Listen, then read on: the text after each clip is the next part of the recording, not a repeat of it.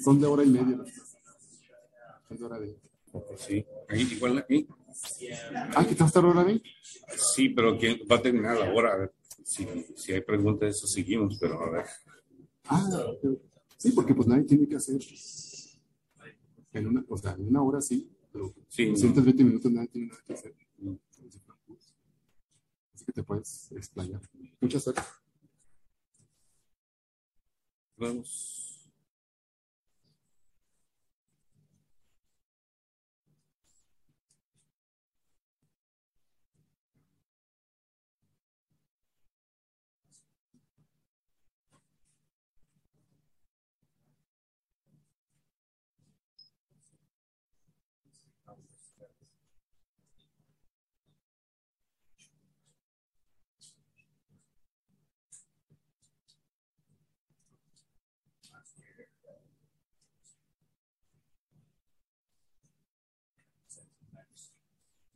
Y las aquí con las estas.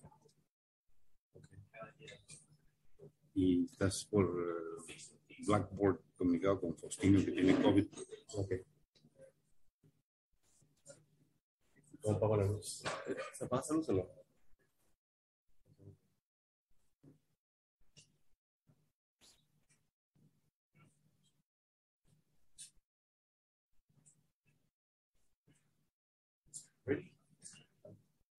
Hey guys, welcome to the seminar, special seminar today. As you know, there's going to be 3 of these special seminars, and the main goal of the seminar is to present success cases of people involved in research having to do with data science, applications of data science, machine learning, and computing. This is brought to you by Microsoft. Sounds like an announcement, like a commercial. And the interesting part of the talks, of the 3 talks, is that all 3 speakers were took this class here at UTEP with the same professor. So this guy was sitting where you are a few years ago, the same as Mario. The other guy is going to come in September, I think, and Andrea also, who is wonderful giving at Oak Ridge. And so I asked our speaker, Oscar Lopez, to give you a little bit of background so that you see what it takes to become a PhD in something and become a researcher. And he's going to tell you a little bit just the flavor of what he does in terms of research.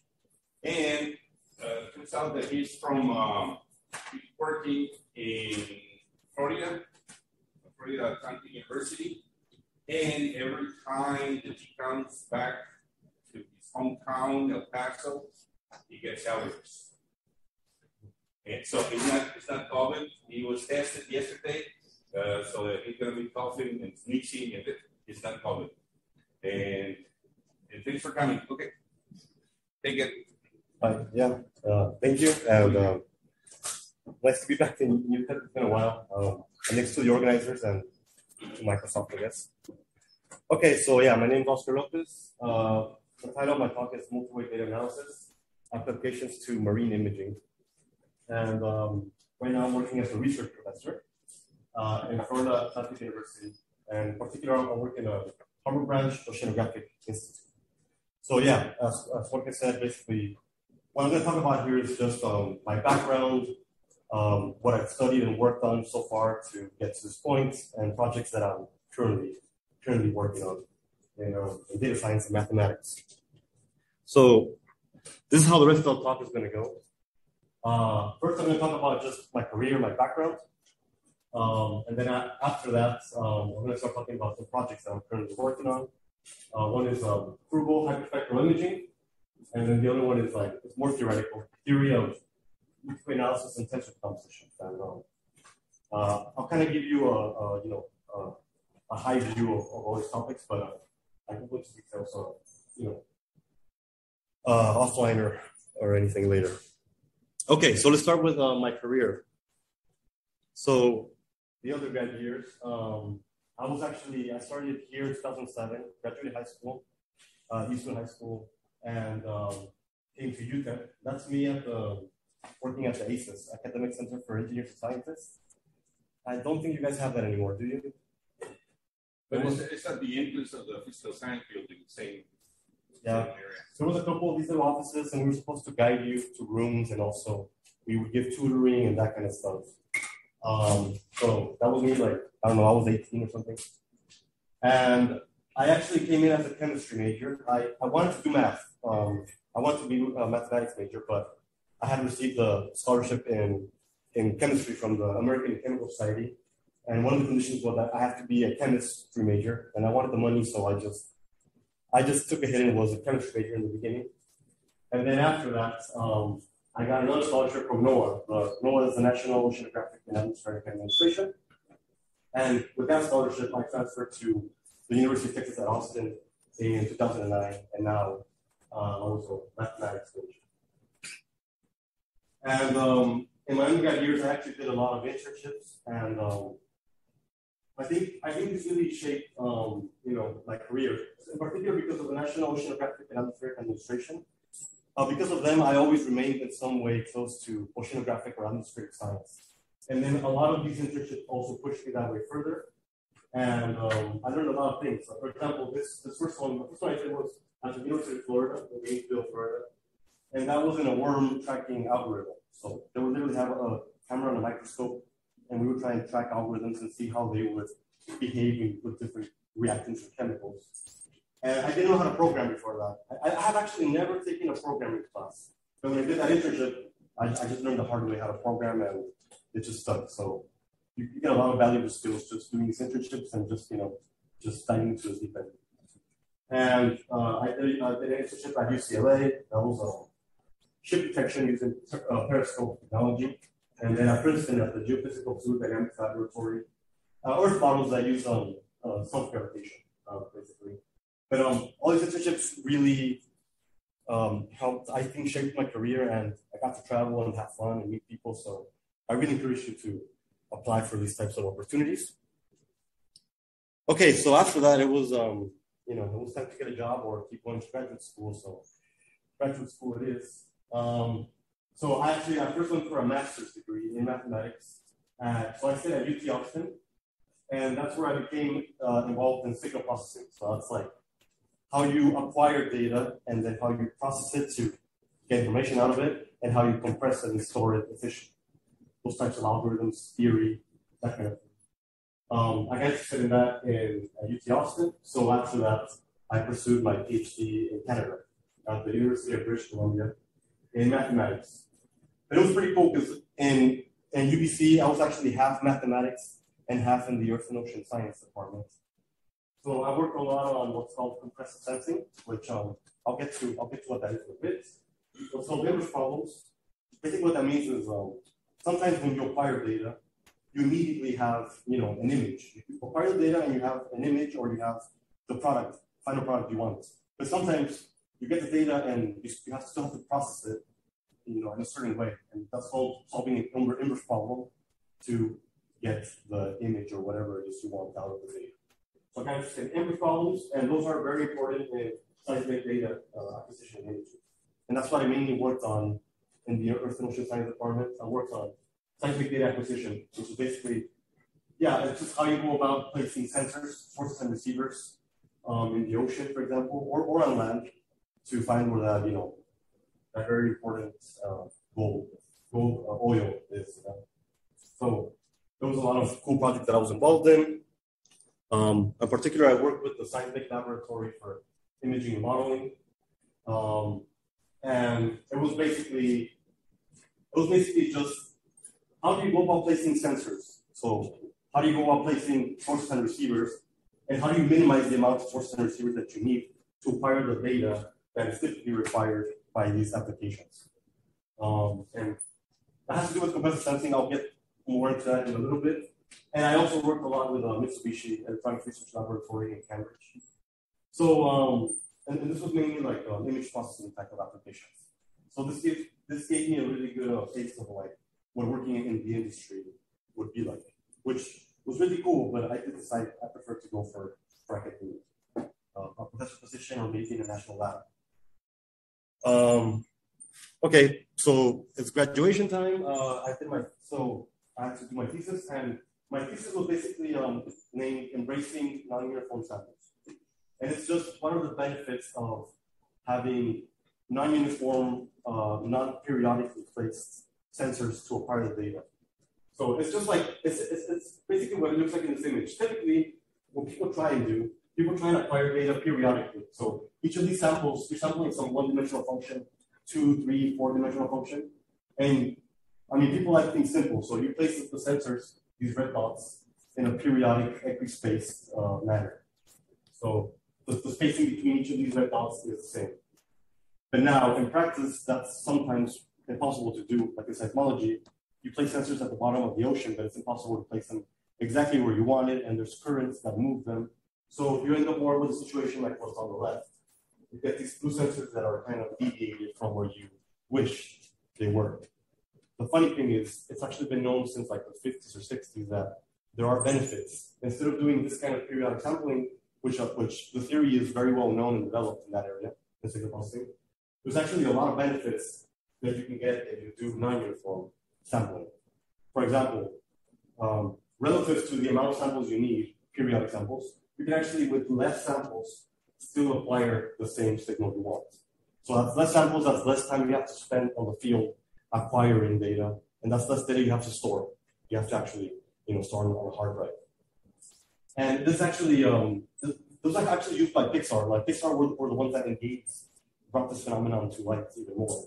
And they used it for what's called anti-aliasing.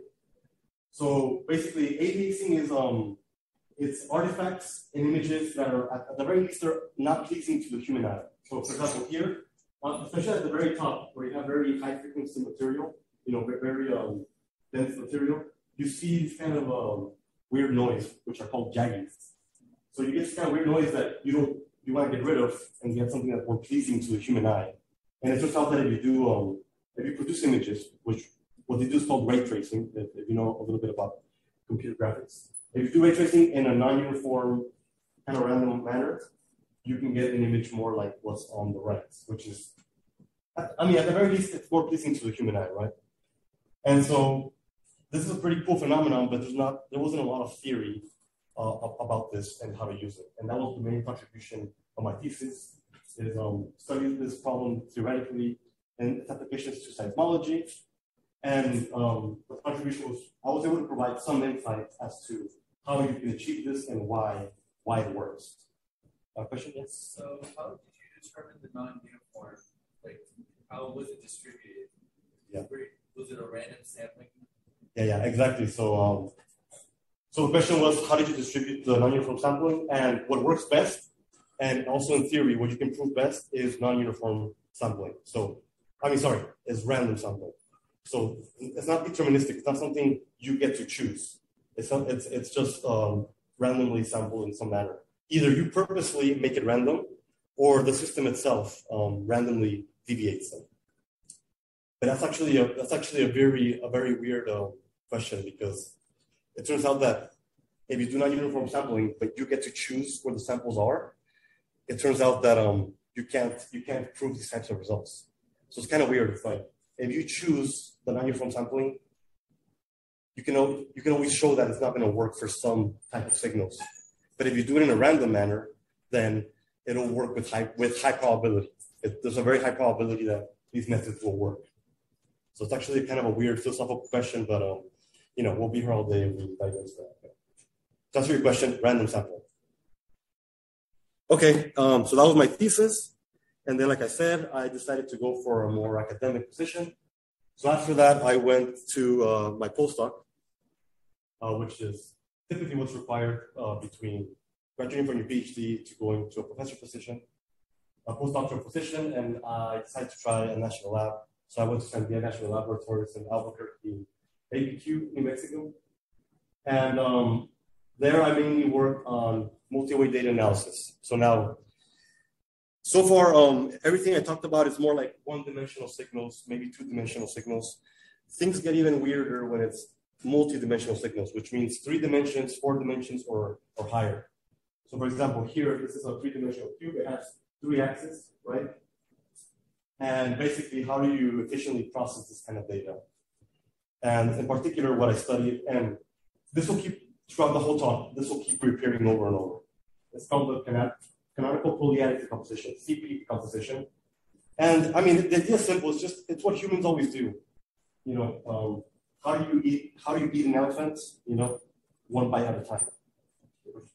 I mean, I don't know why you would want to eat that elephant, but that's what they say. So basically, it's what humans always do. It's how do you handle a very complex, large data set? You break it up into much simpler little pieces that you can understand better. And that's what the idea is here. Get a high-dimensional object, and then use this decomposition, CP decomposition, to break it up into these very simple components, which are called rank 1 components. So maybe hopefully some of you have taken linear algebra, learned about the rank of a matrix. Basically the same thing. In a matrix, you want to decompose a matrix as the outer product of 2 vectors. In the 3-dimensional case, 4-dimensional case, you try to, generalize that, and you express as a sum of the outer product of the dimension number of vectors. So 3-dimensional case, each of these is the outer product of 3 vectors, and you try to write it with as few components as possible. So this would be R components. So that would be a rank R representation of the data. So it really is just generalizing linear algebra to higher dimensions. Now, the weird thing is just Is it possible for it to? It's impossible to do like right. Yeah. So let's say you have at each time instance. So the question was: is it possible to do a temporal type of data set? So yeah, imagine you have at every time instance you have an image, right? So that's a matrix. That's a cube, because that would be if you have red, green, and blue channels. That would be a cube. So let's say at every second you're taking images. Every second you have a matrix, and then the time axis would be the third axis. So you would have a sequence of matrices. You could consider that a 3-dimensional image. And there are benefits to treating them as a 3-dimensional object rather than looking at each image separately. And that's kind of the motivation for this whole research is if you process if you're not afraid of high dimensions, you can get a lot of benefits if you process data this way. Okay, so this will keep coming up, but that's all it is. It's just generalizing linear algebra. And the weird thing is that linear algebra, everything is very well understood. You guys take courses, and these courses have been taught for decades, But as soon as you get to 3 dimensions, all that theory goes out the window, and there's actually no equivalent of linear algebra in higher dimensions. It gets kind of tricky. So that's kind of the challenge here is not only the applications of this type of decomposition, but also the theory. That's something that I work on. Okay, I'll get to that a little bit later. And then finally, my current position. Before you go that, you were given the chance of choosing between Sandia National Lab and MIT. Why did you choose to go to Sandia instead of MIT? So yeah, I was when I was applying for postdoc positions, I got a position at MIT. I forgot the name of the lab, but anyways, extremely famous lab in applied math. Yeah, but honestly, the reason I chose first, I wanted to. I did want to try what it was like working at in a national lab, and the other thing is I guess I would say that the person I interviewed with, the person that would have been my advisor, was kind of a very intense, very high pressure person. And I don't know about you guys, but I really prioritize, having a relaxed life, doing what I like, and having the freedom to do the research that I want to do. At MIT, I mean, it's kind of a more prestigious place, but I really felt I would have lost that flexibility to do the research that I wanted to do. And then also another thing was also over there it was more about the applications. It wasn't so much about the theory, and I wanted to focus more on theoretical work. I mean, also applications and computational aspects, but over there it was mainly just computational and applications, not too much theory. So I thought this was a better fit for me for those reasons. Yeah. And how about housing? How does it compare in Albuquerque with respect to Boston? Yeah, that's one thing I'm going to say about postdoctoral position. I mean, national labs, they pay you really well for a postdoc. So postdoc position here, I was getting 85,000. Postdoc position at MIT would have been more like 60,000, 65,000. And then on top of that, Boston is it's not too cheap to live in Boston. I would have to live like on the outskirts basically. And in Sandia National Labs, I live fairly close, like a 10-minute drive. And you know, also closer to home, you know, you want to be close to your family. And it was a 4-hour drive from El Paso, so that also had a decision for me. Yeah. Okay, so now, and then finally, my current position, an assistant research professor position at Harbor Branch Oceanographic Institute, and that's in Florida Atlantic University. So here's like a map of like a flyer from Florida Atlantic University. So this is a very well-known shape of Florida. We're all on the East Coast, on the Atlantic. So in Boca Raton, that's where the main campus is. And there's several satellites, but this is Harbor Branch. We're way up north, kind of completely on our own, which I like it. We're like on the beach, and the campus is really nice. So this is the campus here. We're right on the lagoon. So all Florida, I don't know if you got Florida, but all Florida, there's a big island separating open ocean from brackish water, which is the lagoon. In this case, it's the Indian River Lagoon, which we do a lot of research on the Indian River Lagoon. And we're right on we have open access to the Indian River Lagoon. My office is right here, close to the lagoon, and there's always manatees in here. There's 2 crocodiles on this pond over here. And like they all have names, like everyone there, most people there are marine biologists. So, you know, they love animals and protect all the crocodiles and manatees. And dolphins also come in once in a while. But yeah, I really love the campus, and it's really cool. So I just started actually this year my position. And yeah, in the end, I decided for a research professor position. The main difference between a research professor and a standard professor position or tenure track is that, so tenure track, basically, you have to teach courses. So it's half teaching, half research. And then after a certain number of years, you get like a tenure position, which means they can't fire you. You can basically do whatever you want and you won't get fired. So you have that added layer of security. Research professor position, it's all you do is research. You can have students if you want, you can teach courses if you want, but you don't have to. Your main priority is research.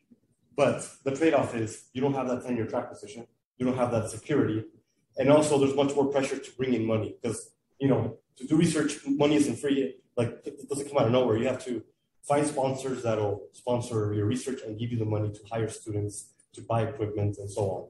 So that's the kind of trade-off, but it's more my style to just focus on research. But I do have students research that do research, and I am going to teach I am going to teach a course next semester.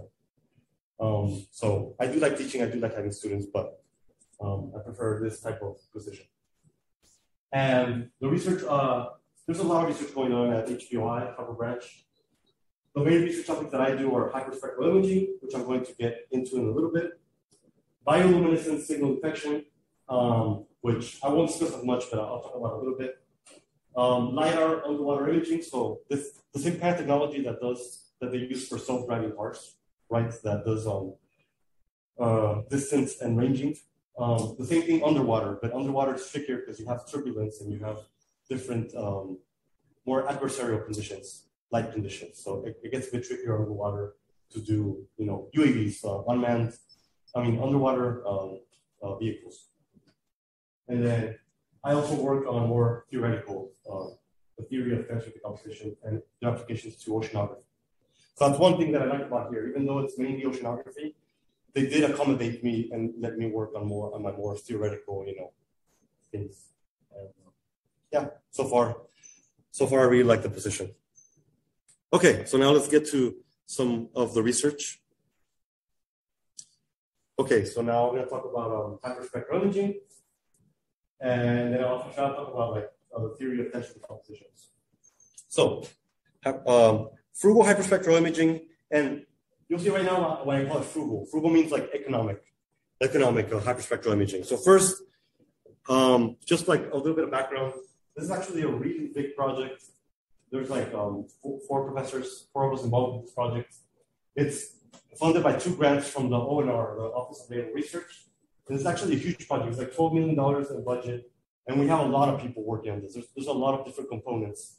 I'm mainly working on the computational imaging side of the project, but there's a lot of mechanical, electrical engineering, atmospheric science, and marine biology people involved in this. But the 2 projects are basically CubeSats, using miniature satellites. So mini satellites to do some kind of sensing of the Earth. And the second part is bioluminescence imaging, which is, I don't know if you guys have seen bioluminescence, but it's these bacteria that glow when agitated. And it's actually not known, it's not really understood why they glow exactly. But typically, the most typical one is called dinoflagellates, and we're lucky enough that in the Indian River Lagoon, we have a lot of bioluminescence activity. I just did a tour of a kayak tour of bioluminescence at midnight, and it's like a clear kayak. So you're going through it, and it's just reacting to the kayak, cutting through the water. It's really amazing. And we've gone several times to collect data in the Indian River Lagoon with certain cameras and hyperspectral cameras, which I'll get to in a bit. But that kind of sucks because we have to go at night. We have to go at 10, 11, and it's just no matter how much bug spray you use, no matter what kind of bug spray you use, you're just gonna get bit and eaten.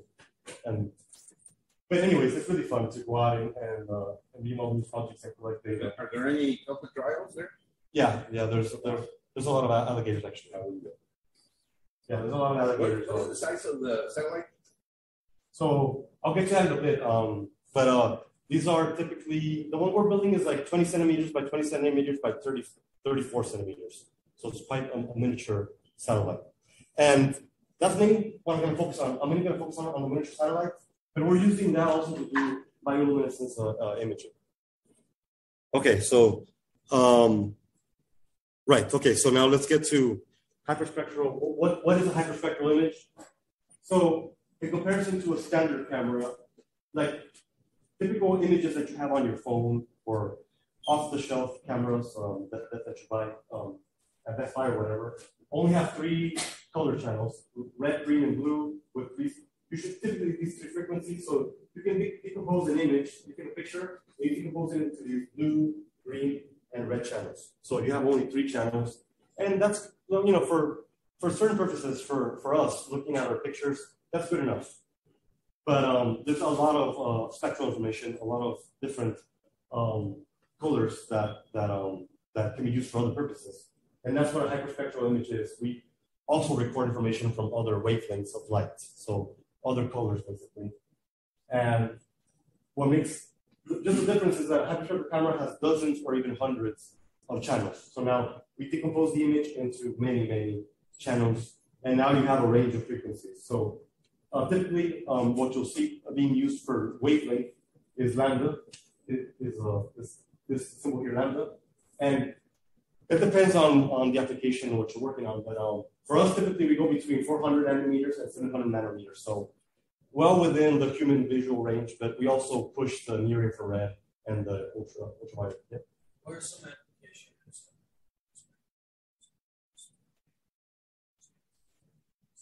Right. So the question was, what are some applications of hyperspectral imaging?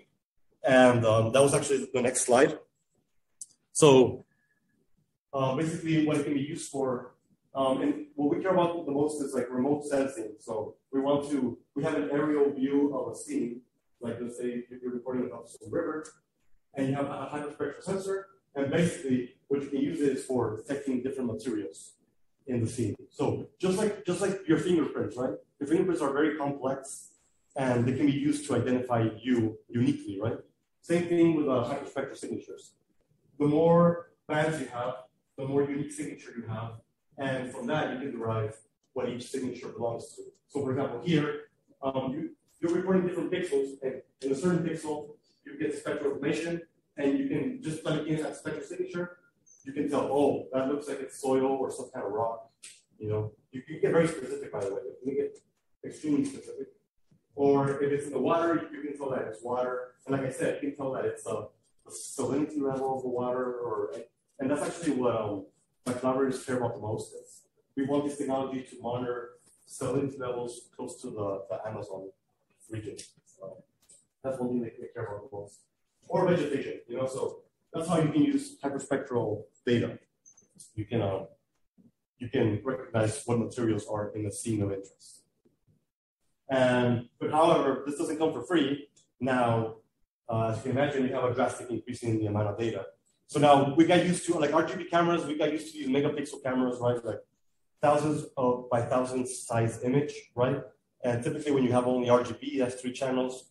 It's not a lot of data. They can get pretty, you know, you can still have a lot of data if you have very high quality images.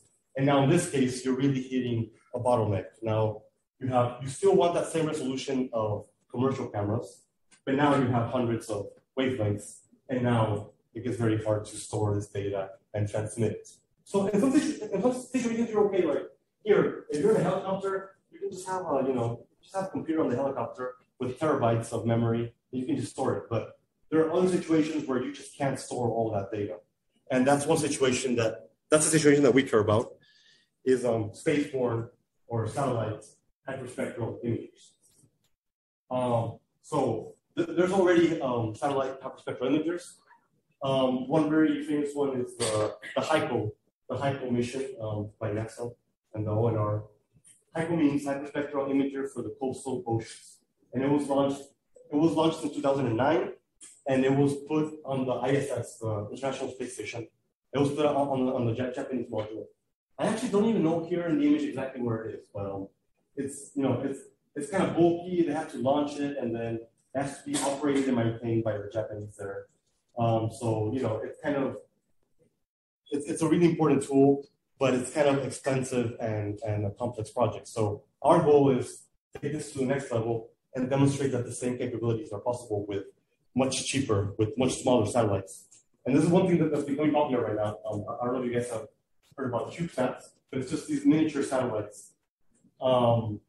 And this is about the size that they are, but they can be bigger because they're modular, which means you can take a couple of these chassis and put it together and make a bigger satellite. So they range as small as 10 centimeters by 10 centimeters by 10 centimeters, and they can range to maybe 1 meter by 1 meter by 1 meter. But ours is going to be, we're aiming for like 20 by 20 by 34 centimeters, which is I think it's about this size. Question, please.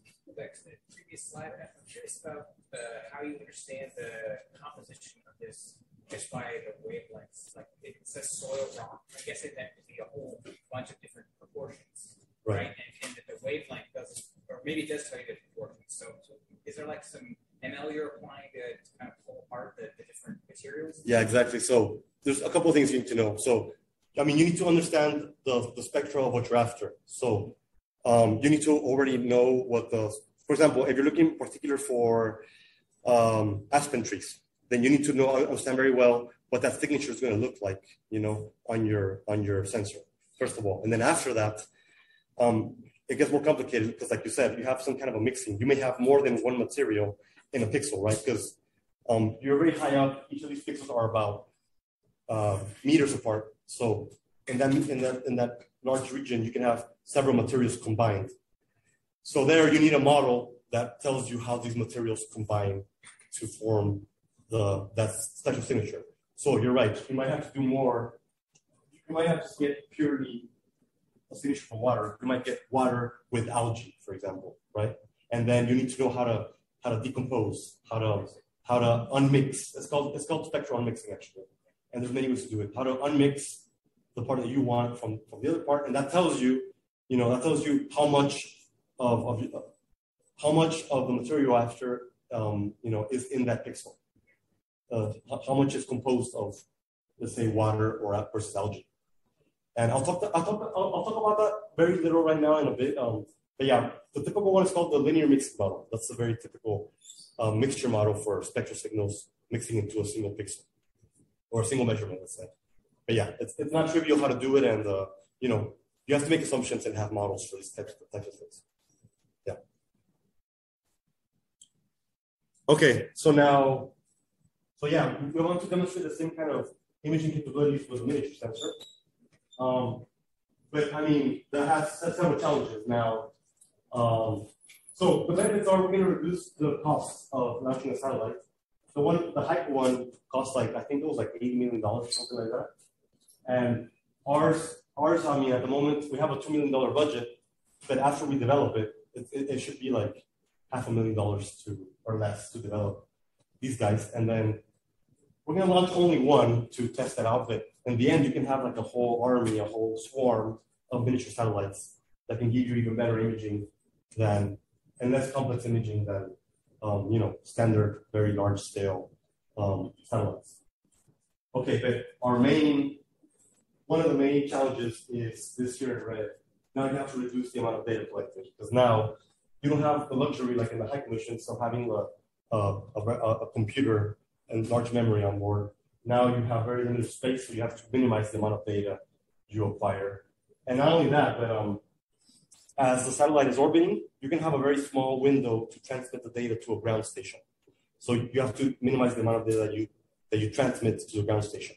So you want to go from gigabytes, terabytes of data to megabytes of data is the goal. And then of course you want to do this in a good way. You have to, you can't sacrifice the quality of the signal. You have to be able to reduce different types of noise that you would encounter. So that's kind of the goal. And I guess, let's see how I'm doing on time here. Okay. So now I'm going to go into more details, but I'm going to go a little bit faster now, because I think I will spend too much time otherwise. Okay, so now, so that's what I'm going to focus on. Like I said, there's a lot of different components. There's mechanical engineers working on this. There's electrical engineers working on this. And then my job is this part. My job is more of the image processing and data collection. How do you reduce the amount of data that you need? So that's what I'm going to focus on here. So, yeah. What type of noise would interfere with that? Right, so there's a lot of atmospheric distortion, for example. So if you're recording like in this situation, like just a helicopter, you don't have a lot of space between the target and the sensor, but we're talking about out of space. So we have atmospheric distortion, and then the sensors themselves can kind of fail and give you false read noise with what's called shot noise or poisson noise. And then on top of that, you can have like environmental type of noise, like for example, there can be like glare from different lights that you don't really want there, for example, or let's say there's some kind of ship around the area, that can produce noise or false signals that you don't really want to. You're not really interested. So that's the kind of noise that you might encounter. Okay, so now how do we reduce the amount of data? This is where what's called compressive sensing comes in. And the idea is quite simple. So, okay, here, let's focus on the one on red. The flow in red is what's typically the standard way so far, the standard way of acquiring data. So typically, okay, so you have a survey region of interest, and then you acquire dense data, which means for every pixel, for every frequency waveband, you collect data. So now you acquire a lot of data, and then you compress it.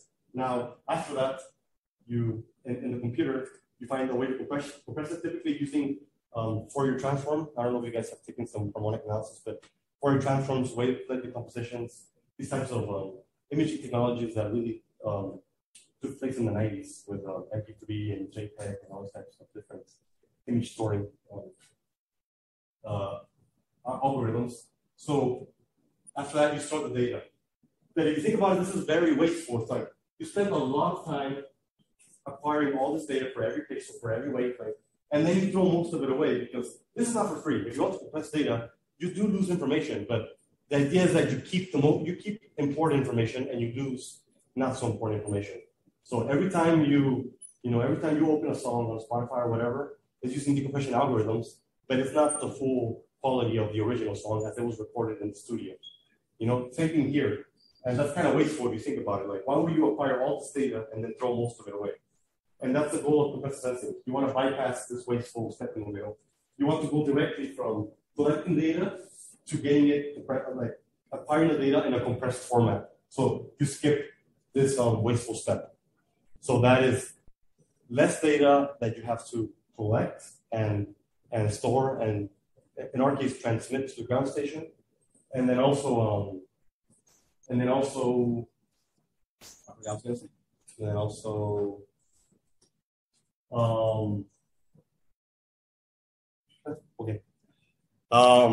okay, so that's the goal.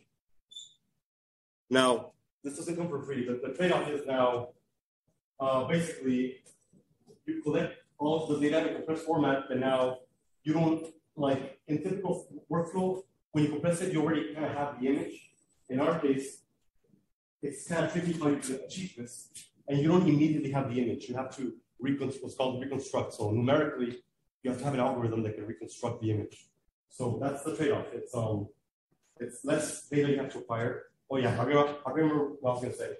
Less time acquiring the data, which is important. In some situations, the more time you're in the field taking samples, acquiring data, that's money and time that you're wasting. If you do it this way, that's less time that you have to collect data as well. So it's also economical in that sense. So the trade-off is now you have to do more processing. So you have to spend more time in a computer processing the data. But that's a good trade-off because you go out in the field, you collect data versus you're comfortable in your office just letting the computer run, processing the images, right? So it's a pretty good trade-off. And also, it doesn't come for free. There are some requirements. It doesn't work. This type of methodology doesn't work in general. There's two requisites. First of all, the data has to be in some sense low dimensional, which, by the way, that's also a requisite for standard type of compression. So in other words, the data in some sense is less complicated than what it seems. There's a way, the information you're after is actually much less than the entire amount of information or free variables that are there, in case you're taking linear algebra, which I'll get to in a bit. So that's one thing. You have low dimensional data. Let's say simple data. The other thing is the type of sampling is, I'm going to call it non-conventional type of sampling. You need to do some weird things to collect the data. And I'll get to that in a bit too. So let's talk about these two things.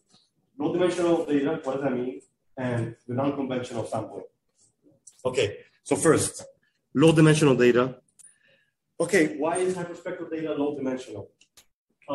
It's not always low dimensional, but for most images that people are interested in, it is low dimensional. And the reason is here, the amount of spectral signatures are limited. So this is data from the high commissions that I just talked about, the high commissions. And if you look at the spectrum so we have 2 pixels from land. So these are pixels on the land, and these are pixels on the ocean. And even though these are kilometers apart, look at the spectral signatures, right? They're pretty much exactly the same. So even though you have a lot of pixels and a lot of different wavelengths, the spectral signatures are actually very, very similar. So this is some kind of redundancy in the data. It's not as much data as it seems. So this is what we're going to exploit, this redundancy. Now, how do we exploit it? And this is what I talked about before. We use these tensor multidimensional decompositions. Because now if you think about it, we have a 3-dimensional cube. We have 2 axes for spatial. We have an x spatial, y spatial axis, and then this third axis is the spectral axis. So we have a 3-dimensional data set.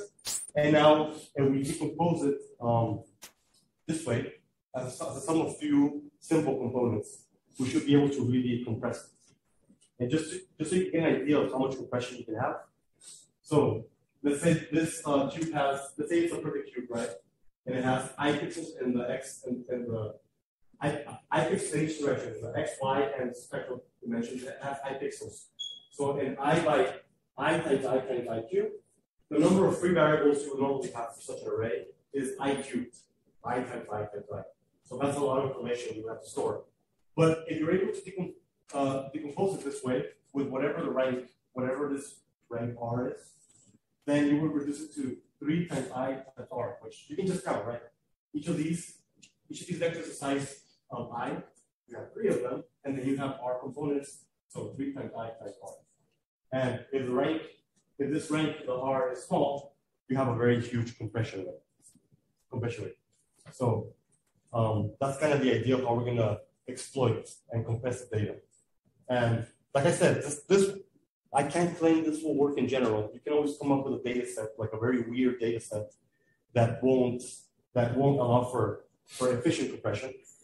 But most images that people are after, like I've always seen this be the case. The rank is smaller than even one of the dimensions. So you go from I cubed to about I squared. So you reduce it by a very large order. Okay? And so yeah, this works really well. So like I said, the rank in this composition is relatively small because of the spectral redundancy. And this is related to your question. This actually fits very nicely with what's called the linear mixing model. And all the linear mixing model is, it's a very common model that scientists use to model if you have two material in a scene, like right here, you have the table and the ground, but you collect spectral information from both of them. How do these materials combine spectrally in the signature? And the most common model for that is the linear mixing model. And this composition actually fits that model perfectly because in that model, you have our factor C. So these factors C running in spectral dimension, they're actually going to directly give you spectral information of the scene. And these factors A and B running in the X and Y directions are going to give you the spatial information, which are called abundance. These are called end-member information, spectral signature information, and abundance is the spatial information. So actually, this fits perfectly into typical models people use for hyperspectral imaging. So another benefit is, as soon as you acquire the data this way, you already have a good understanding of what spectral information is going to be in the scene. I mean, you still have to do some processing, some analysis, right? But you already have some level of understanding. And finally, you have very efficient algorithms to process this data. Instead of processing IQ variables, you only have to process, this many 3 times I times R variables. So much more efficient data processing as well. So there's like a lot of benefits of compressing it this way.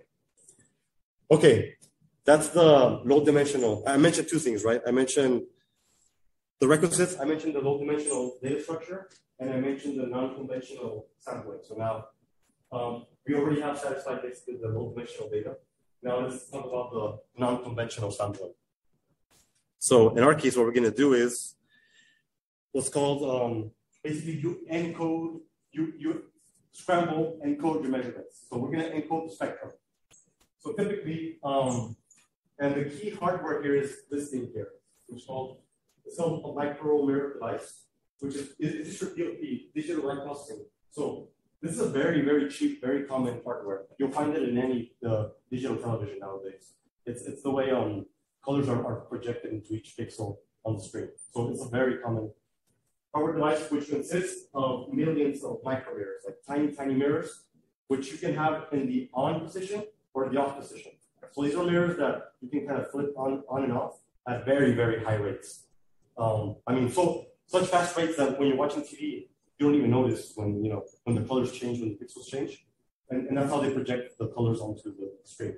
And now what we're going to do is, as the light comes in through a projection lens, right? So when light hits the target, it comes in through our lens, and then hits a diffraction grating. What diffraction grating does is it'll spatially split the light coming in into all its spectral components, all the colors of the rainbow. It'll split it into all these colors, and then it'll focus it onto the digital micro mirror device. Now, typically when you acquire this data, you acquire one wavelength at a time. Now, what we're going to do is we program the mirrors in a way that we can combine them, combine different colors at the same time. So for example, right now, only this green mirror is on the off position, all the other mirrors are on the off position. So we're not recording all these other wavelengths, we're only recording the green wavelength. What we're gonna do is we're gonna turn on multiple of these patterns, and that'll give you a linear combination of the light. So we're gonna linearly combine it into these kind of scrambled measurements. And that's gonna help us reduce the amount of samples we have. So here's an illustration I made. So I don't think I'll be getting a job at Pixar anytime soon, but I think it's pretty cool. So in this case, so I mean, we want satellite technology, but the prototype, we're going to have it on what's called a helic type. It's like a speeding balloon, and we have sensors mounted on the keel, and this is hovering above some region of interest. So sunlight comes, hits, let's say the water, the lagoon water, is reflected, and is directed into the sensors mounted on the keel. And now we're going to see what it looks like inside of the sensor. So inside of the sensor, there's a slit, you'll see right now better.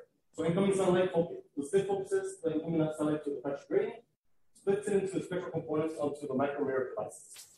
So all the mirrors are at the off position, getting pointed to the light bulb. Nothing is being recorded. But as you start turning on mirrors, you redirect them to a CCD array, which records the electrical charge and gives you spectral information. And now, as you can see, if you start turning on multiple mirrors at the same time, you combine those different wavelengths, and so on. You can program whatever pattern of mirrors that you want. You can program different patterns and get different combinations of light recorded. Okay, so this is the type of sensing, the type of sampling that's been proven to work to really reduce the amount of data you collect. And again, related to your question, how do you choose the mirrors? Theoretically, the best way that has been proven is just do it random. Just choose uniformly at random which mirrors are in the on and off position. But you can also pick yourself how you want to program the mirrors, and we have research also into how you actually program these mirrors to best acquire the data that you're after. Okay, so here's a kind of like the final product of how everything's going to work for us. We have a miniature satellite going over a region of interest over here. And we have what's called push-proof type imaging, which is basically what it means is we acquire a single line at a time and we sweep to the region. So that's why it's called push-proof. We sweep to the region, acquiring line by line by line. The light comes in from that line, spectral grading is decomposed into spectral components. We have the micromirror device which we programmed with different patterns. Those patterns combine the light into very few encoded measurements. And now we have very few measurements that we have to transmit to a ground station. So the satellite has these very few measurements. Hopefully you can reduce it by a lot. We transmit that to a ground station, and then in the ground station, we have to do the image reconstruction. So we don't have the image yet. We have to do some processing to get it. And we're going to use this type of tensor decomposition algorithm. And finally, we get a final product. We get the hyperspectral image.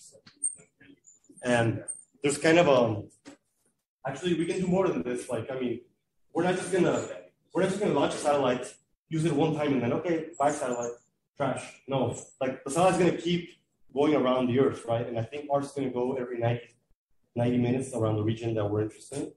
So as it keeps circling, we can improve our imaging much better. So the idea we have is now once you have knowledge of the data and what this thing looks like, you can actually use that to update the patterns.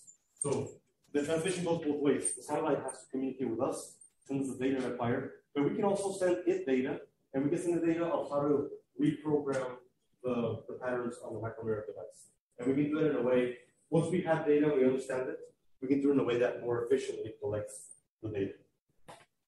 So that's kind of the flow of how this works. And I'm going to skip this slide, but basically this is just how we go about reconstructing the data. And so here's the final product. So in the end, our goal is, and we have done this quite easily, I think we can do better. The amount of data, first, the amount of data we transmit. How much is that reduced? So the amount of data collected and transmitted is reduced by a factor of 15. So that's 15 times less data that you have to collect and transmit from the satellite to the ground station. And I think we can do much better actually. But that was so far our goal in the proposal, and so far we've met that goal. The second thing, now, once you have your image, right? Once you have your image and you have it in this format, and you have it in this tensor format, once you have that, we get very high compression rates. So after that, when we have it in this TP decomposition method, we can store it with 1% of the amount of data required by conventional compression. So in other words, conventional way that multispectral data is compressed will require, for us, for the solution, we require about 740 megabytes, and we only require 4 megabytes. So that's how little data we need to store a hyperspectral image. And that's comparing it to, compressed data, not comparing it to the raw data. The raw data is in the gigs. It's multiple gigs.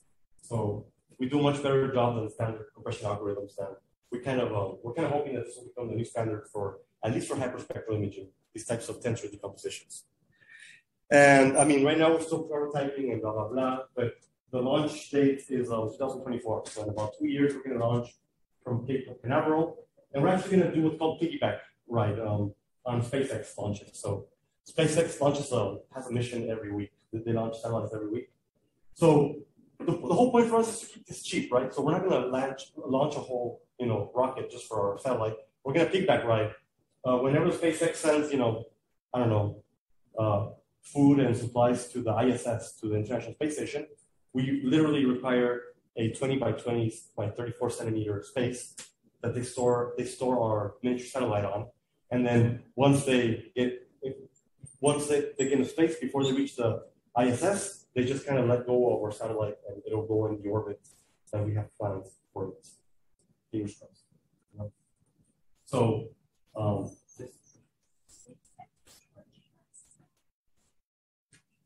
yeah, no, they do charge us for that. But basically, most of the launches are, they are a major contractor for NASA and the Office of Naval Research. So their main clients are NASA and the ONR. Our project is sponsored by the ONR. So the ONR already has an agreement with them. But technically we do have to pay. We have to pay for the piggyback ride, But it's it's reduced price because of the ONR already has like a contract agreement with SpaceX. So I think the launch that we have is going to be on something that the ONR already paid for. So the ONR can choose what else to include in the launch.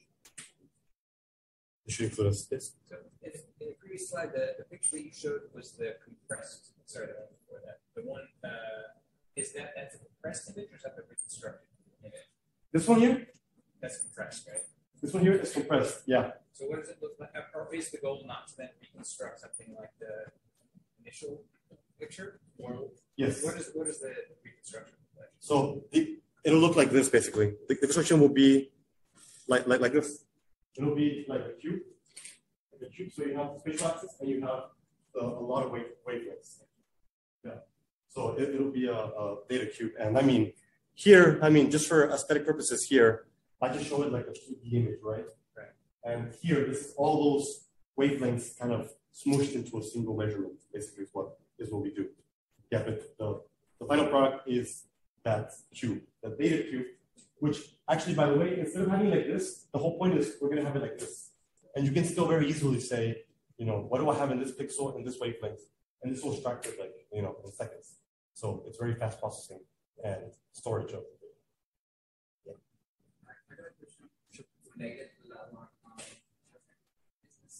In every step, it kind of do an encoding and will reconstruct the image, and then it learns how to do it like the other encoding.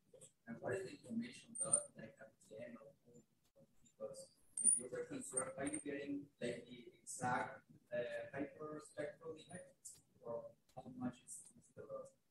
Yeah, and actually, I'm very glad you asked that question because that was exactly what I was gonna get to next. And by the way, the question was, how do you know you did a good job, right? How do you know the image you acquired is the quality you wanted, right? That you actually, that's basically the question, right?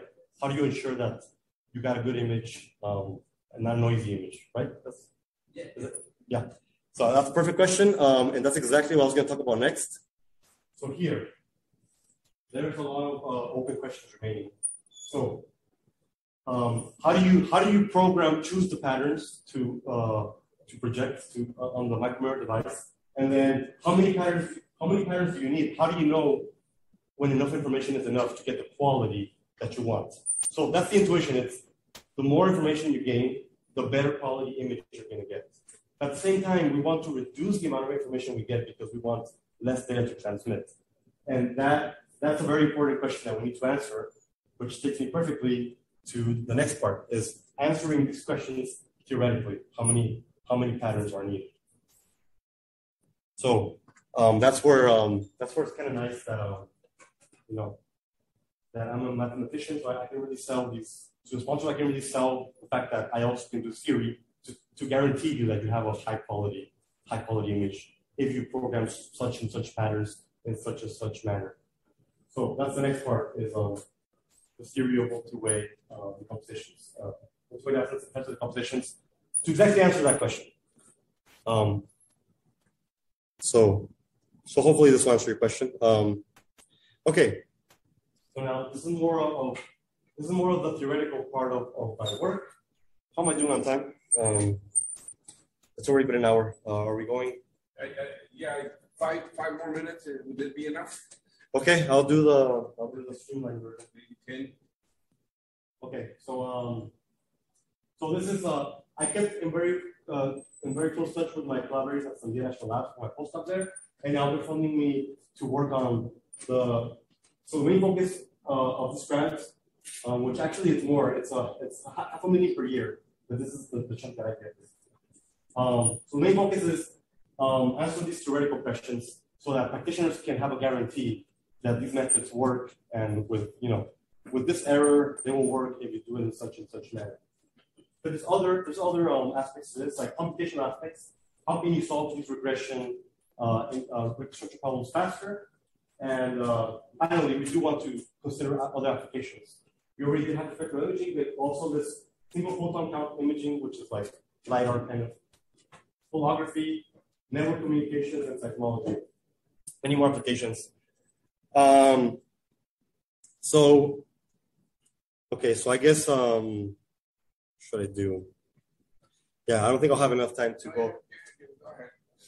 Okay, so now to motivate, and I mean, it's different, but it's very, very related to what I just said. The hyperspectral imaging, processing that data, this is very similar, just like a kind of a different, I would say more fun application. So motivation would be what's called the Netflix problem. So in one axis, you have the users. So this row here corresponds to Harry. And in the columns, on this axis, you have the movies. So each movie is a different movie. For example, this one is The Hobbit, and this one is Gravity. So each user gives a rating to each movie. This user really likes Lord of the Rings. Wait, The Hobbit is Lord of the Rings, right? Yeah, okay. He really likes Lord of the Rings, but he didn't like Gravity so much, right? I don't know why it's a good movie. But anyway, and then this array will tell you the ratings, and Netflix can use that, to better provide movies for their users. But they don't usually have this situation. They actually typically have this situation. It's Harry has seen the Hobbit and Gravity, but Harry has not seen The Hangover. So how should Netflix recommend The Hangover? But based on other things that Harry and other users have seen, how should Netflix recommend The Hangover to Harry? Like from 1 to 5, let's say, right? So the goal is predict these unseen entries, which is called matrix completion, because you're literally completing the matrix. Okay, so this is for 2 dimensions, but you can take it to 3 dimensions or higher dimensions. So, for example, you might do a better job if you organize. Before we had this users and movies, if we organize it in this way, for example, maybe let's add another axis that captures the genres: horror, romance, how many, whatever. I mean, this seems like you could capture more information because you're kind of separating different movies in a way. So this seems like a more efficient way to process this data. So the benefit is reorganizing it appropriately, you can extract or exploit more information.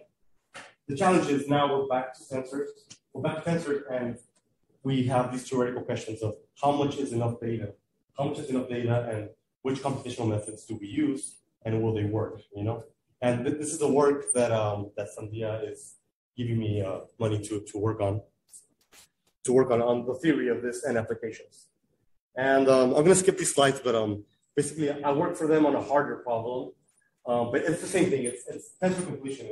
You have unseen entries and you want to complete the tensor. And the main conclusion here is that, again, surprise, surprise, the CP decomposition, which I talked about 10 times already. If you use the CP decomposition, basically we can prove how many observed entries you need to get a sufficiently good estimate. So basically, what it depends on our result is that if the number of observed entries is of this order, so this means proportional to. So remember, I is the dimension of each axis. R is the rank, how many components you need, and then you have a logarithmic term in I.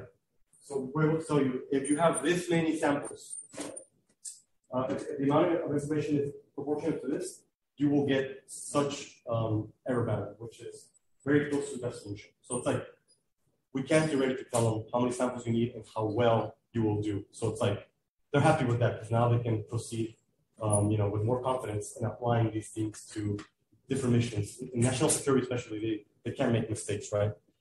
And there's a lot of work to do, though. This is not like, can we improve this result? And the answer is yes. This is an open problem, by the way. Like so far, no one has been able to answer this question for tensors. And this is what I'm telling you. For matrices, everything is very well known. For tensors, everything goes out the window. And the question is, and what I'm working on is, can you improve this? And the conjecture is yes, and you would require this many observations. Anyways, that's what's coming up, what I'm going to work on later. And in particular, I'm applying it to basically single photon count data. So this is a project with L3 Harris Technologies, which are in Melbourne, really close to NASA.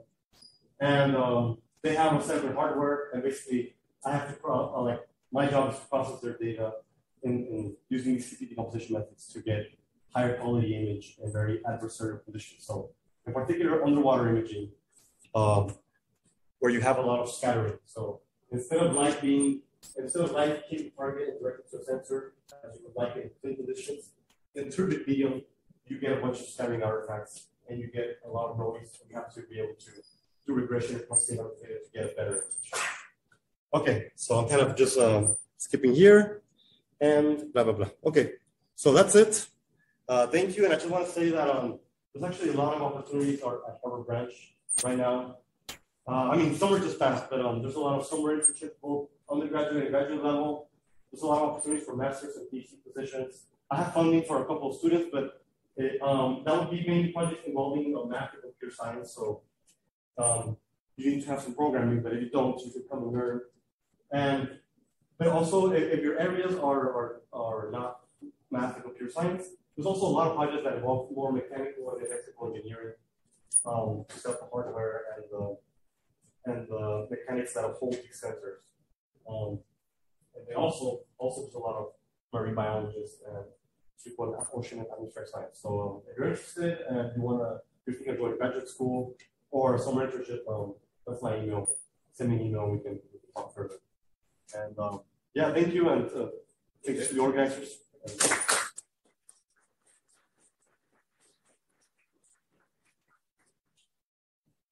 Are there any questions? Yes.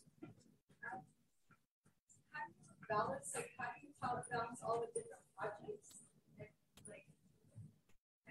They like to chunk it, but is there certain methods you can create? I know you're not, I'm pretty sure you might have calculated how Yeah, I have to admit, I'm kind of messy when it comes to that, but I do like, for me, the key is set up regular meetings with the people involved in each project.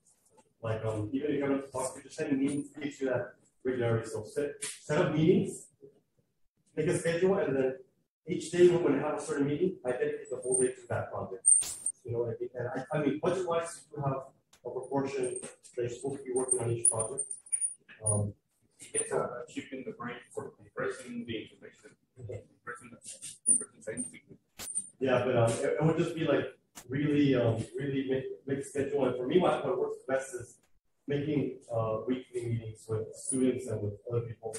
It also really helps for me having students because I can leave them on their own and I can start working on other things and then I meet with them and that counts as me working on a project and they make progress and I give them some ideas. But yeah, to be honest, it is tricky. Like I'm doing okay right now. I have maybe like 4 or 5 projects. I want to keep it that way. But yeah, I do know some professors that have like 15 projects and they just keep saying yes and yes and yes to other projects. So that's another important thing. Know your limits. Say no. It's okay to say no. I'm too stretched out. I can't work on anything else. More questions? How program? How was that different? Were you that how was the program? Well, for me, how to learn the program? Repeat the question. Huh? Repeat the question. Oh yeah, sorry. The question was basically how did you learn how to program? How was your programming experience in your career? And like I said, I learned programming on an internship. I had no programming experience before that. And basically, what I did is there used to be this page called the UTEP project, and it was a bunch of puzzles that you solve using programming. So what I'll do is, as I would set up the experiments and learn about what we had to do and talk to my advisor in my internship, I would do these puzzles for fun, and I actually got really hooked on the puzzles. And there's like 300 puzzles, and there's very few people have completed all of them. And actually, for not having ever put them in my life, I actually solved like a really good chunk of them through my internship. But so basically, for me, it felt fun solving those puzzles, and then also the project itself. I just learned there how to process images, how to extract certain pixels and that kind of stuff. And from there was from there I don't really struggle with that. Basically, I guess that's the question was do puzzles. Like for me, in my case, it was better to learn just getting my hands dirty rather than going to a course and get lectures. But I should have done that. I know I never took a programming course actually. So what kind of programming language do you mainly use very often? Yeah, so I mainly done Python and MATLAB are the 2 main things that I use. But some I use only Python, so everything's Python. And then MATLAB is just the easiest to work with students and with all the applications that we have. I've done very little C++, but I have to say I'm not that fluent. So I have to say I do a lot of programming and imaging, but it's not my forte. But I'm well enough versed that I can handle all these projects. More questions? Yes. Decide to the masters and not just. So okay, actually, Repeat the question. Oh yeah, sorry. The question was, why did you decide to do a master's and not just a PhD? And actually, the reason was I did get accepted. Basically, I did get accepted to PhD program at NYU. But it didn't come with guaranteed funding. So typically in a PhD, you get like a TA or RA type of stipend, and that's how you pay for school and living and such costs. So I had the option, basically in the end, I ended up with the option at staying at UT Austin Masters or going to NYU. So yeah, living at New York with no money would have been possible, and they couldn't guarantee me stipend. And then UT Austin is, UT Austin is top 10 math departments in the world. So I decided to I decided to stay at UT Austin gave me funding for my master's, by the way. So, master's, the decision came to master's at UT Austin with funding or PhD at NYU with no funding. And then Austin is so much cheaper to live. Now it isn't. It used to be back then. Now it really exploded in the tech hub. So that was the decision I had to make, and I couldn't leave New York with me. But yeah, that's why I chose master's. There's another question. The image sexy superficial setting is in underground is just superficial. Well, yes. What I thought today is, but the psychology part that I took in the beginning. So when I work with Sensing Laboratory for Imaging Modeling, that one is that one is imaging underground as well. And that one, what we do is you place a bunch of sensors that basically there's a whole different way to do it, but the most common way is you place sensors on the ocean surface, on the water surface, and these measure basically pressure waves. And then you have a boat dragging the sensors, and they shoot pressure waves into the ground. The ground shakes, and it comes back to the sensors, and you record those pressure waves. And now that data, you process it, and you get a three-dimensional volume, which tells you what's underneath. So those are more like tomographic. One last question. We're running out of time. Are you guys able to predict like tsunamis and hurricanes coming in due to the seismic measurements of your the question was, are we able to produce hurricanes and predict tsunamis and hurricanes? And the answer, as far as I know, tsunamis are pretty much, and earthquakes are pretty much unpredictable.